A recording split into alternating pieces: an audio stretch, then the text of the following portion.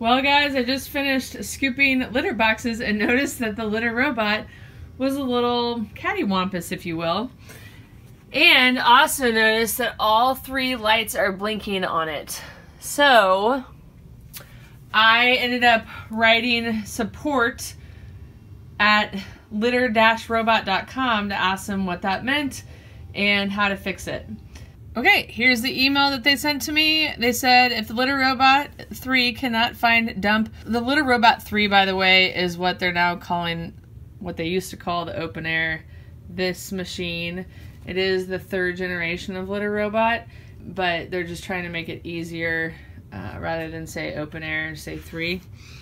So it says the control panel would display 3 blinking lights if it cannot find or dump and or the home position. And they asked me if I recently disassembled my globe. I actually was gone this past fall a few times and had a cat sitter come by and watch Charlie and Trig, and ever since then I've been having some issues, so I'm gonna follow their instructions because I think it's because the cat sitter messed around with it. So it says if your unit was purchased on or after February 21st, 2018, your unit will not have an internal shield. It will, however, have the black key on the back of the globe. If you do not have an internal shield, please disregard the shield instructions. So mine did have an internal shield. That little plug in the back is now what's replaced the internal shield, and I have a video on YouTube that shows the replacement of the internal shield, but I no longer have that problem. If there's excess weight inside the limit, this will cause the motor to slow down and the unit will not complete a cycle in the allotted time frame, approximately 2 minutes, 45 seconds. Please check your litter lever to ensure that you are at or below the fill line. If necessary, please check the adapter you're using meets the specifications. That's got to be fine because I've had it in this location for years. Please make sure there's no damage to the power cord. If your unit is plugged in to an extension cord, please try a wall outlet to see if this makes a difference. There's also a pin inside the jack and the base. It should have a splint, and if there's no splint, I recommend splinting open with something small. Internal shield key. The bonnet is this piece right there. If the bonnet is not seated properly, this will cause the unit to start and stop during a cycle. To make sure your bonnet is seated properly, please follow these instructions. If the globe is encountering resistance that is lifting it out of the position as it cycles, friction will occur between the plastic of the globe and the base, causing the magnets in the globe to skip the position sensor, which will cause the 3 blinking lights. So that's what looks like's happening here, right? Out of the box, the litter robot has a silicone replicant layer that wear off over time. An easy solution to this is Pledge furniture polish. If you have a different brand of furniture polish, it works well too.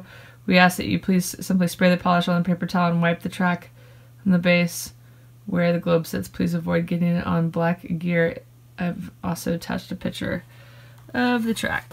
Always remember to press reset after making changes to the unit. Run a few test cycles to press the cycle button, and you've completed these troubleshooting steps and your unit is still having trouble, please advise.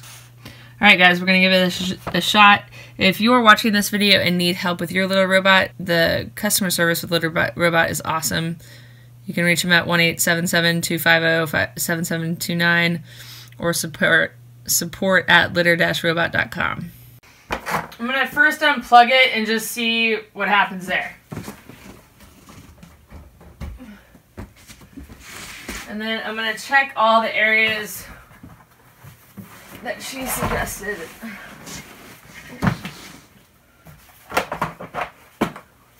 Okay, so one of the things was the power cord, and there's a small pinhole. That looks fine.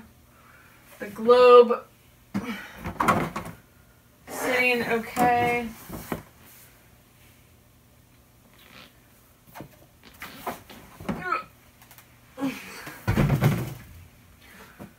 And then I have got some waste in the waste drawer. I'm going to take that out.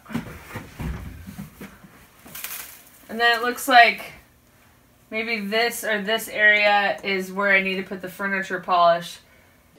Okay guys, seeing that our unit is 3 years old, I'm guessing that it's probably the lubricant in the globe, where this part of the globe rotates within the litter robot. I don't have spray furniture polish, but I have liquid furniture polish. So we'll give this a go. And it says to just wipe down. I don't want it to be too much. Yeeks.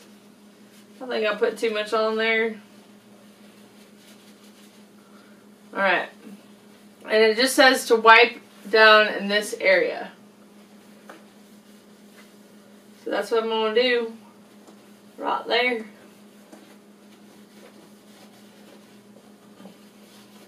Add a little lube. Make sure it goes a little bit better. Gotta add a little lube sometimes. Alright.